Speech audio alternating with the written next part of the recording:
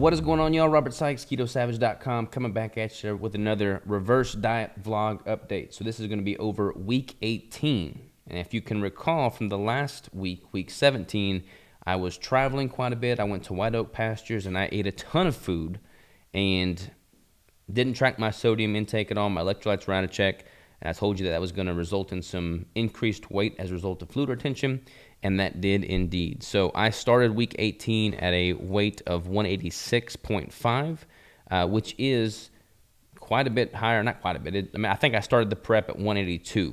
So I am now up in weight from what I was at the onset of the prep. But that's not necessarily a bad thing. So just kind of going through the spreadsheet here, started the week at 186.5. I got back from that trip on Tuesday, so my first weigh-in on Wednesday back at home was 184.8, and then bumped back up to 186.5, 184.8, 184.8, and then ended the week at 184. So pretty much between 184 and 186 here lately as an average. My average for the entire week was 185.2. My intake, again, last week at White Oak, my average intake was...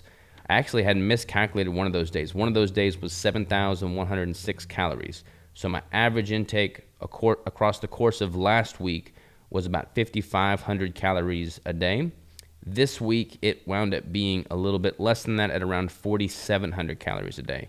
I've had some days that were just over 4,000, like on Monday and Tuesday, and then I had a few days that were north of 5,000, like on Saturday and Sunday, coming in at about 5,200 calories. So my average was around 4,700 calories. Here lately, my goal from an intake standpoint has been to be between about 4,500 and 5,500 calories. You know, 5,500 be on the high end. I don't need that much necessarily. Like, I would be able to fuel my workouts just fine on the lower end of that spectrum, but I feel more satiated at, you know, north of 5,000. I don't really need to go much beyond 5,000 to feel satiated. If I'm getting a little sloppy, I'll go to 5,500.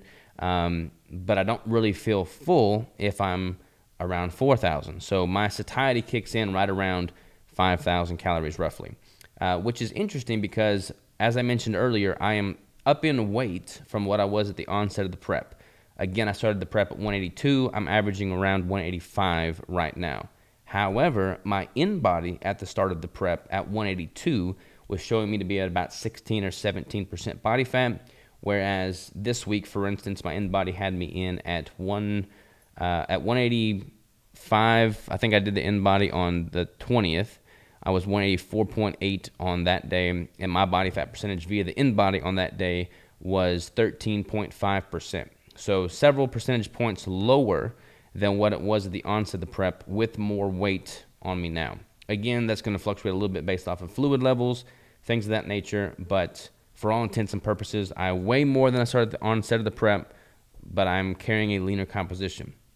And when I do a final recap of this reverse diet, I'll put some side-by-side comparison pictures up there to show what I look like at the onset versus now, and I can still tell that I am leaner now than I was at the onset. I've got more vascularity, I've got more striations, more separation of my muscles still, so I feel good about that. As far as foods went this week, let's go into my diary here on chronometer.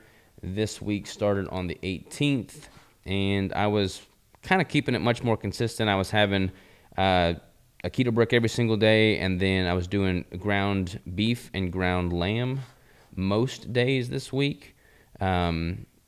I did have, let's see here, some carnivore bars throughout the week. I started doing 2 bricks a day towards the latter half of the week. I don't know, 2 bricks fills me up, whereas 1 brick wasn't quite leaving me satiated. And then last night, again, we're recording this on Monday the following week, but last night, the 24th, I had some pulled pork that I had prepped for the crew this coming week, so I had some of that. And then I had also cooked some osso buco from the venison that I had killed the year prior. So a little bit of variety with my food, but for the most part, sticking to that ground beef and ground lamb as the base, and then just kind of building out from that. So that's what the foods look like. As far as the pictures go, again, these pictures were taken the day I got back from that trip. So this has me holding all of that fluid weight from that trip. But even with the fluid retention, you can still see the separation in my legs there, so I feel good about that.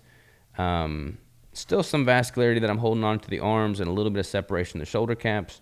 So still feel good there. Definitely getting softer on the back. Like I really start to accumulate body fat in the lower back first. Lower back, butt, and lower stomach. That's just where it goes for me. So I've got a little bit more body fat around the midsection here for sure. But I feel like all in all, my fat distribution is pretty consistent throughout the entire body. So I don't have like one trouble area that's just where all the fat goes necessarily. But definitely still feeling full. My muscles are filled out. It's much of a fuller look. Still holding on to some separation. Just a lot blockier in the midsection. Like that's the main difference for me. I just feel a lot more blocky in the midsection. My seat belt's a little bit tighter. My pants fit a little bit tighter. And that's just one of the things you have to kind of embrace as you go to the latter half of the reverse diet, because you are supposed to put on some body fat. But again, I feel really good about how the composition's holding. I have no complaints there. This is pretty much the composition that I want to hold throughout the entirety of my building phase. So obviously I want to prioritize building more lean tissue, but I think as long as that Inbody is showing between 12 and 14, maybe 15% body fat, I can live with that. And I feel pretty good about it. I think anything beyond that is just unnecessary. I'm consuming plenty of calories now to build more lean tissue, so I don't have to worry about that. I did put a new CGM in, and my blood sugar has been stable at 70 to 90 milligrams per deciliter there, so no issues from a blood sugar regulation standpoint. My protein, I've got this question, so I'm kind of touch on this a little bit. People have asked me how eating so much protein has affected my blood sugar levels, and I am consuming a lot of protein right now. I mean, there's days here where it's north of 350 grams of protein a day, which is a lot.